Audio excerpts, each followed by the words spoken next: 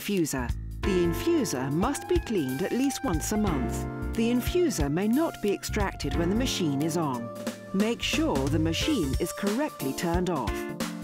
Extract the water tank. Open the infuser door on the right side of the appliance. Press the two red release buttons inwards and at the same time pull the infuser outwards. Soak the infuser in water for about 5 minutes. Then rinse under the tap. Rinse with water only. No washing up liquid, no dishwasher. Use the brush to remove any coffee residues left in the infuser housing. After cleaning, if the infuser is difficult to insert, before insertion, squeeze the two levers to make it smaller. Replace the infuser by sliding it onto the internal support. Then push the push symbol fully in until it clicks into place.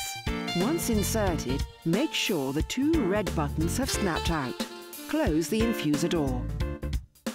Replace the water tank.